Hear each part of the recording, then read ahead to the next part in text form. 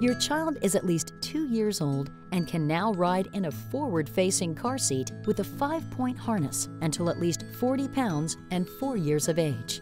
Because your car was built before 2002, when the latch system became standard in every vehicle, you must install the car seat using your vehicle's seat belts.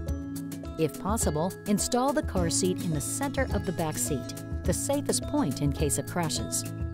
Most forward-facing car seat models thread the vehicle's shoulder lap belt through slots at the back of the seat.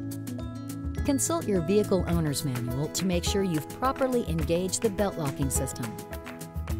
Top tethers provide added stability to car seats that are installed using seat belts. The tether holds the top of the car seat tightly so the child's head won't move too far forward during a crash.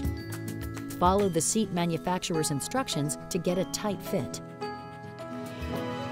To learn how best to restrain your child in a forward-facing car seat, go to www.buckleupforlife.org.